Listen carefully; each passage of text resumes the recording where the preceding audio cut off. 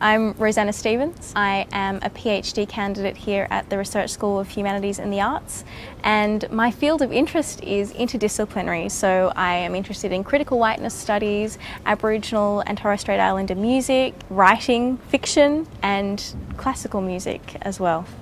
It's an interesting spread. In my 3-minute thesis, I kind of grapple with the idea of what whiteness is. How can we look at it and understand it to see what it does to other people? People who fit into this society are taught to think of it as normal and awesome, but if you don't fit in, whiteness is very visible.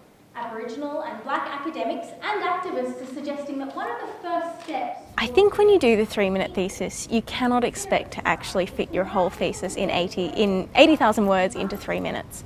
So I picked one element of my thesis.